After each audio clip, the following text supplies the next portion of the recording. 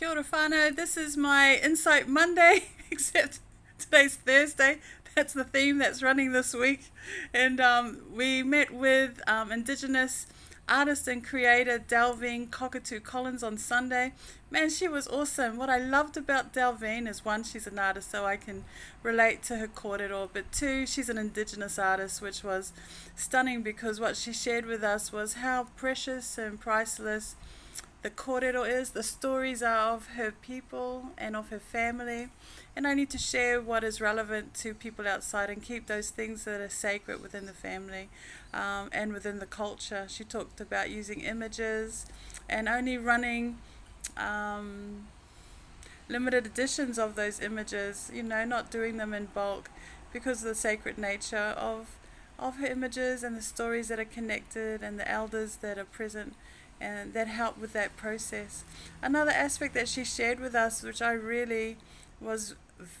found extremely valuable, was within her pricing she includes an elder costing, and so that's where she goes and she looks for advice from her aunties and from her elders within her family circle, within her traditional circle, and she puts a cost within her work that accounts to being able to give back to her elders and sharing their knowledge with her. And I thought that is so valuable in being able to give back. You know, so often we can not do that for our kaumātuas and our kuia and take the knowledge that we have for granted, especially in this day and age. Koha comes in so many different forms today, and koha is money.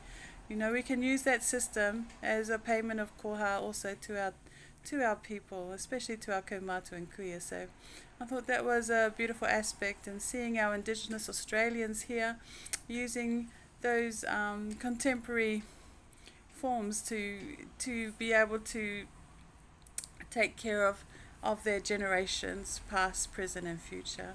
So that was Delvine Cockatoo Collins. You can look her up online. Her work is beautiful. She does hand printed stencils and screen printed clothing and homewares, and just very simple, and that's what I loved about her.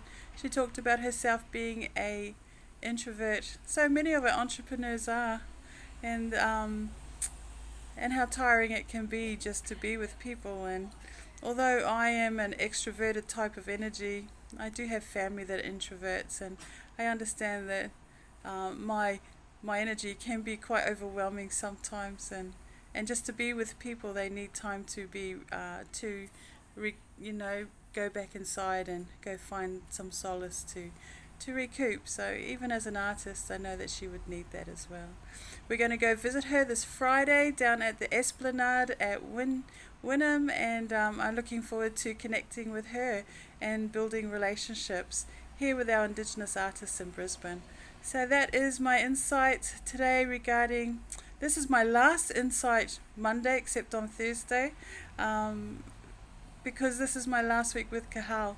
This week we are all racing to get our launches done and being able to get our businesses up. That's why we joined Ka Hao I Te Ao, go out and capture the world, and being able to develop an e-commerce business, helping Indigenous people increase their family incomes. So this is where it comes down to it. You know, thank you, whānau. I just want to say thank you so much for your support over the last 10 weeks, listening to me, swiping past me, whatever it is. Thank you so much. Love you guys.